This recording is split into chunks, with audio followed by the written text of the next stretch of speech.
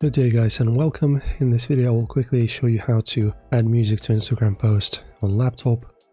So guys, this is actually pretty simple. So as you probably know, or maybe you don't, Instagram, the desktop version of it actually limits your functionality. So on the phone we have the full functionality like adding music, filters, etc. And on your PC or laptop it's actually quite limited and you actually can't add music. But there's a way to bypass this by simply viewing Instagram page, the website, as if you were a phone user. So for that, you just go to right click, click inspect, and in here there's this little button, toggle device toolbar, and as you can see it already turned my page into kind of a mobile version. So guys, you're just looking to click on this drop down right here and choose some kind of phone.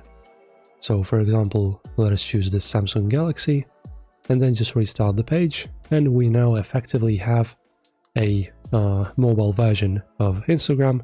And now if you go, as you can see, there's this plus on the top right corner. This is to create a post or a story. You just click on here and in there you will have the same functionality as you would on your phone, and from there you can add music.